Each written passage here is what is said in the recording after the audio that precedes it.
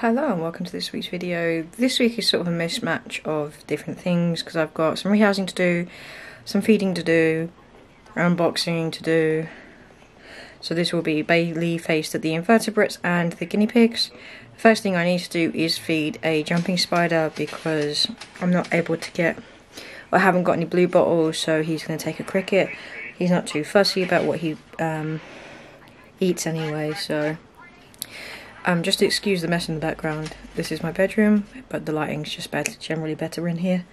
So before I get started, don't forget to like my videos, subscribe down below, and pop a comment on anything that you want to chat about.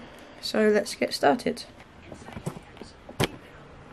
So I am going to use my delivery box. Turn this screen down. Right. This is, let me just see if I can pop you off of here actually.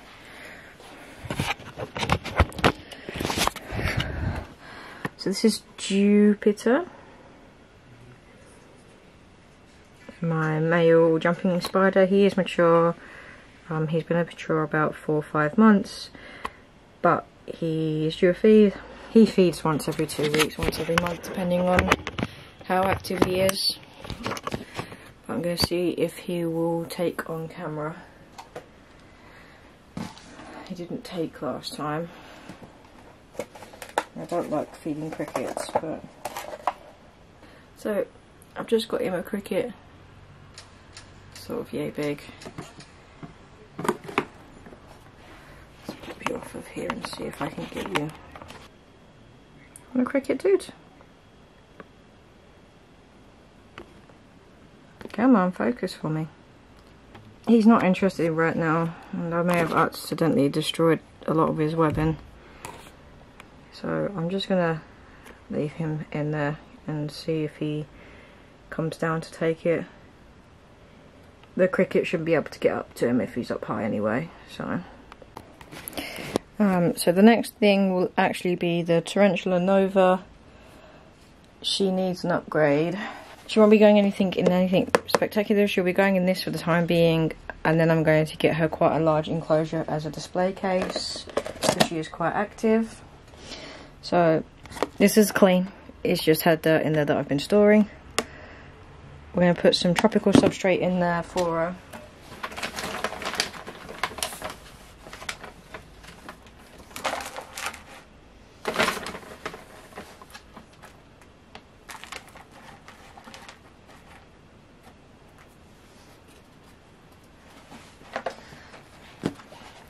I'm going to stick with this amount to begin with. I haven't seen any evidence of her burrowing. That could change. Obviously, if it does change, then I will change her setup. And then I'm going to break up this big horsebark that I got from the Brighton show and offer her burrow just in case she chooses to hide. Whoa!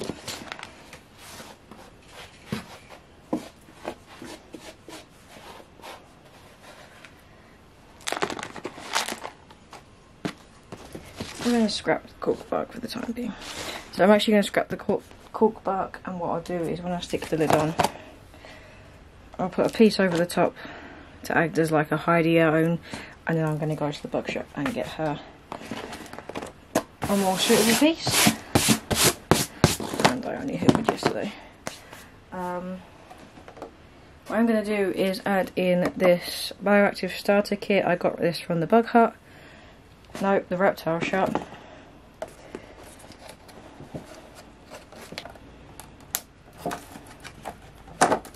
There we go. Right. So a good piece that I can take out. Tip some of this water in here just to rehydrate this soil.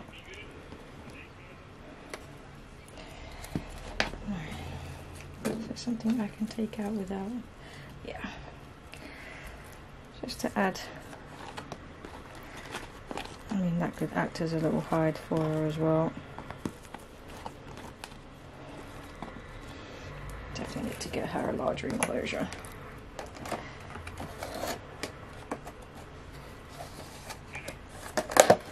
And then for the time being I am going to be using the water dish from her old enclosure. Hi Nova. Now, how well behaved are you going to be? She's also been popping this open, that's why the elastic band's on there. I have 2 elastic bands for this enclosure, 1 catch cup. Now, how daring am I going to be?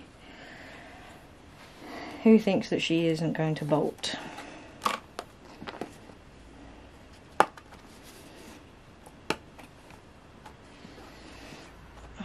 Please be nice, Nova.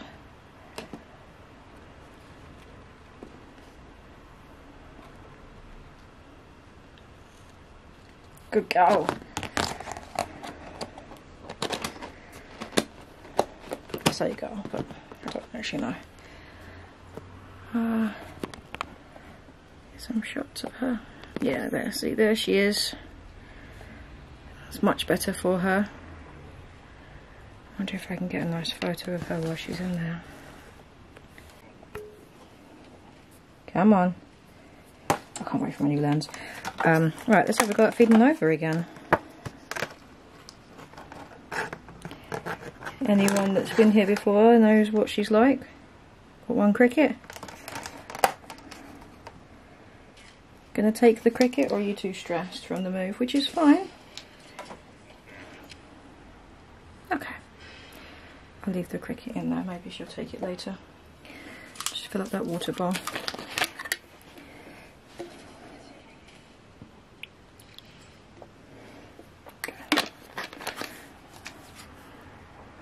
Bum is balding as well, which tells me that she might be in for a molt.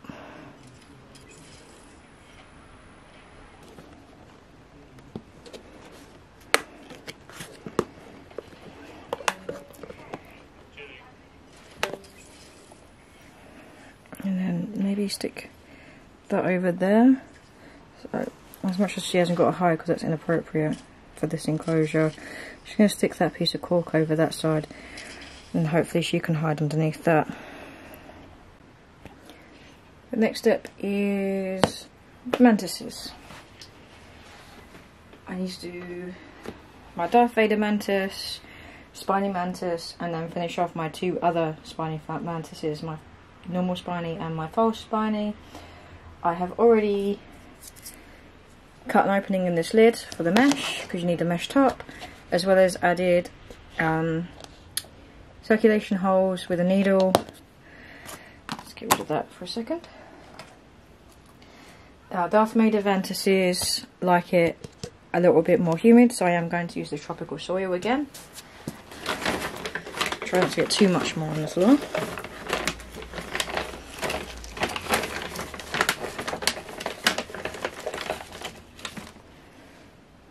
Some twigs, which are going to be used as climbing up and down the enclosure. Okay. Just put a couple down because he tends to. What tends to happen is I'm pretty sure he's part of the deadleaf mantis family. I say he. With my track record and luck with mantises, it is probably a he. So I've seen it a few times where I will spray him with his water to obviously give him a drink, and he dives down to the bottom and pretends to be dead. The first time it freaked me out because I thought I had killed him, but I hadn't. He just is a bit of a drama queen. So the mesh goes over the top like this, and then that goes on the top like that. It just offers them something to hang out on. My angling is really bad today.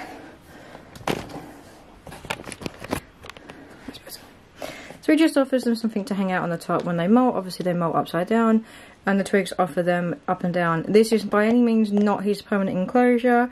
I will be setting up a display enclosure in the next couple of molts, but I don't want to put them into anything too big for them to lose food essentially. Now he would look so much better if I had my macro lens. I say he, but again, I will get better photos when Santa brings my macro lens. He is due for a feed as well, looking at that abdomen. So the easiest way to tell with mantises is the abdomen at the back, just like jumping spiders. If it's flat, they're hungry. Oh, hello! You're actually gracing me with your presence, are you? If it's got a little bit of a, like, fill out, you'll be able to see it in my spiny flowers. They're not hungry. He's telling me that he's hungry, which is fine. I'll give him some curly wings in a little while. It's not very often that he wants to hang out on my hand. That's better. So yeah, you can see that his abdomen is quite flat, or its abdomen is quite flat. Can be a little bit of a chicken and eats extremely fast when it's panicking. And it also plays dead like a dead leaf. That's why I think it's part of the dead leaf family. Or I'm certain it's the part of the dead leaf family. I don't actually know what his scientific name is. I have it written on the cup. I am not going to be saying that. I will type it in the bottom. There you have. Right, let's put him. Go in there, buddy. You manage? Good job. Hoping that's okay for climbing for you.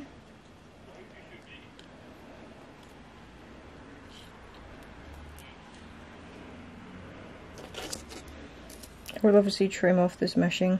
Come on, let's get your foot out. That's it. Oh. Good. Yeah, you landed on one of the twigs. That's the important bit of the twigs, is so that if he does fall, he's got something that will catch. He can catch himself on. Because they're not the greatest of smooth surface climbers. Oh, it's going to have to be my hairband. It's obviously not liking the fact that there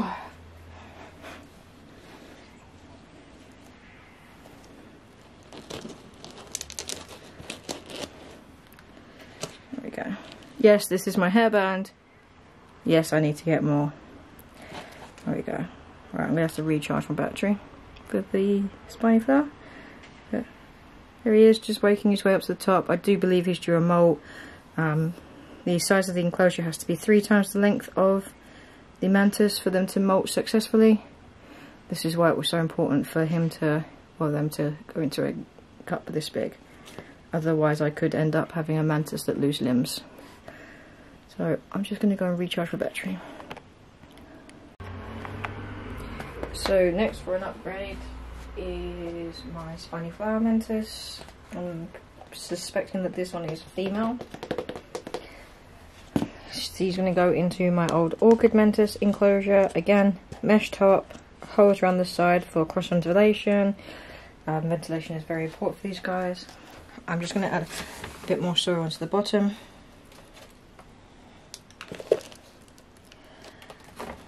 And then she's got this, or they've got this piece of cork bark. And I'll stick this twig in here for good measure.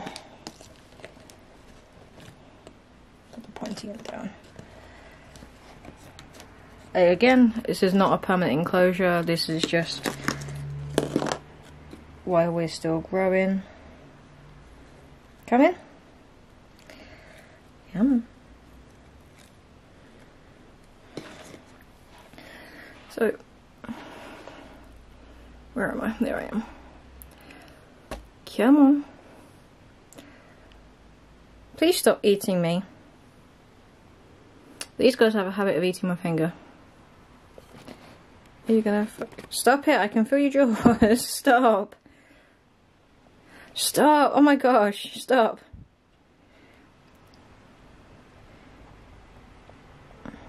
They've obviously found something very tasty in my finger.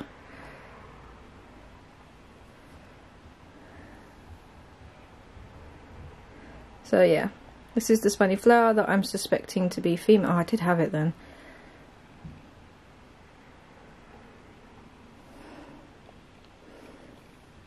But I I'm happy either way, if it's not female or it is female, as long as they're happy and healthy. They'll put them in a proper display enclosure soon. So let's just pop her into her new enclosure.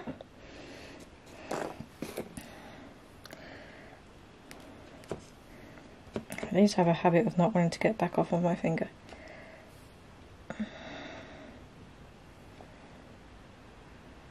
Okay. And then again, because of hanging upside down for molting, this piece of mesh isn't big enough. I need to sort out a better piece.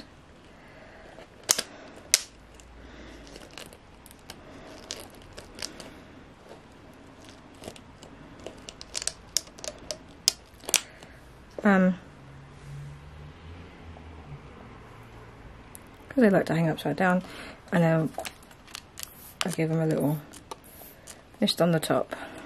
And she can actually drink through this mesh. I've seen her do it before. There she is. Right, next is my false spiny. My false spiny has already had an upgrade, but what I did was I just put the twigs in there because I didn't have soil at the time. So I'm just going to add a bit of soil on the bottom to make the twigs able to stay better. Please stay there. I reckon you're in pre-molt.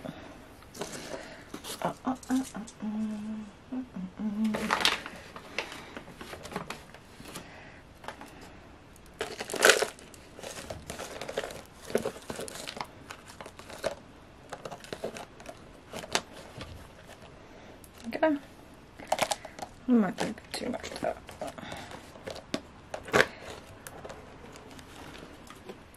Gentle spritz down the side, and then I will put this one back. So this is my false spiny flower mantis. As you can see by her abdomen, their abdomen, it's pretty thick, which means she's okay for food. I'm pretty sure in the next couple of days it's going to molt again.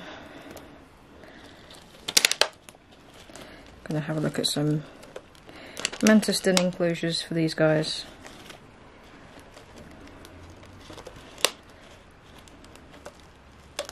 There we go.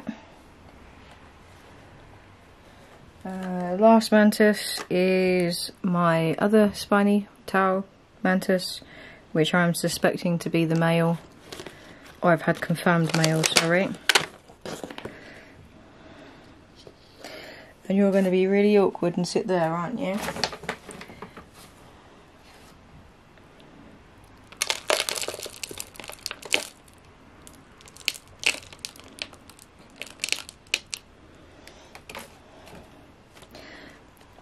So there he is. Again, they do like coming out.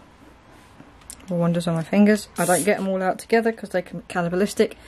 I don't fancy them eating each other. But look, dude, just a bit of soy on the bottom. Oh, are you coming out?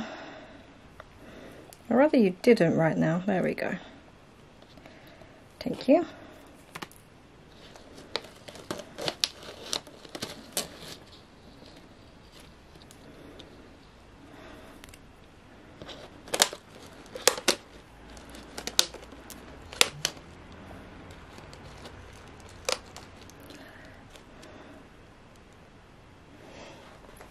That's the last of the mantises.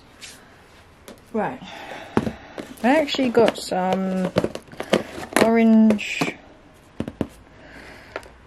isopods, powdered orange isopods from the Bug Hut. And at least one of them has the blue gene. So obviously I've separated them out. They should still be in here. What I'm going to do is I'm going to add some more substrate into this. Ah, we see one.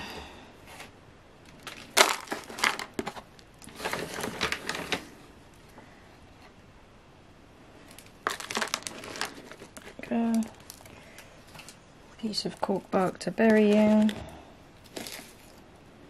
So yeah, here's the little guy. They were meant to be powdered orange, but but a couple of powdered blues cropping up. So to stop me from losing both colours, I've started to separate out any of the powdered blues that I get. Pop you back. So I quite like both colours. Give his...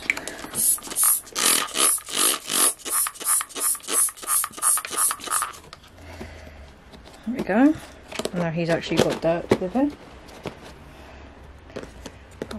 That soil mixture's got leaf litter in it, so I'm alright for a minute. I've got 2 spiders now to rehouse. I've got the Philippus regius and then the Philippus bold. Yeah, that's the bold jumping. It's the regal jumping. Again, this is the enclosure. I just need to put some dirt on the bottom and some springtails in there to help clean up any flies. Please stay in there.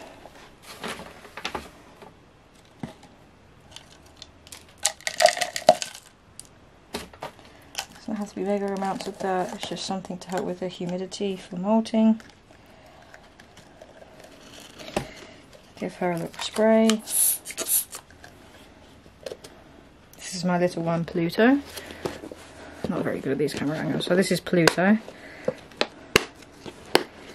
So yeah, she's got some soil, plant, and then she's up in her little nest up the top here. She doesn't come out very much. She's not like the males that I have that wander. This is my new baby. He is a bold jumping spider, or Philippus bold. Again, he's in like this because I thought he was in pre-molt. I didn't want to disturb him if he was in pre-molt, but he's had no molt, or not shown me a molt, and he's eaten. So I'm just going to take this tissue out.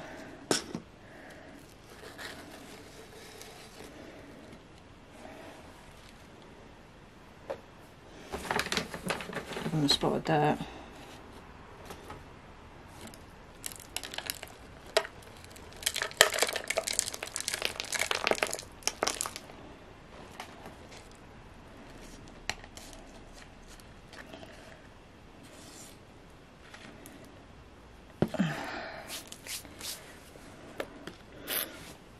And then some sticks to climb on.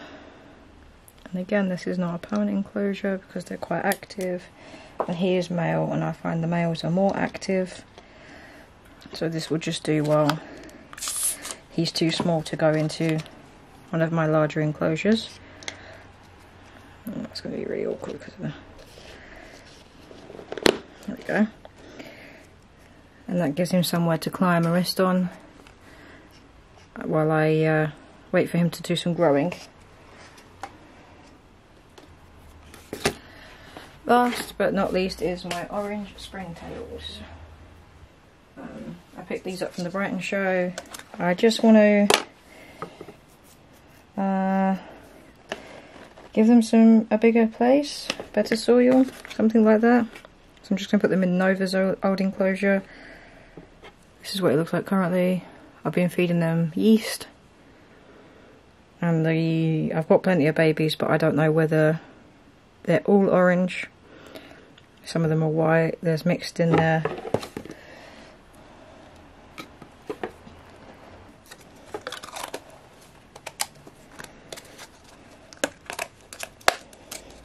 So here they are. Hoping you can see them. Yeah, kind of. All the orange things moving around. I'm hoping that I've got a sustainable culture. There seems to be more than what I did have from the expo. But there's some white ones running around in there, so I'm just going to keep an eye on that I'm actually getting baby orange ones. If not, it's fine. I'll just separate the white ones out from the orange ones so I don't lose one or the other. So I am actually going to leave that video here. I'll do the guinea pigs ones separately.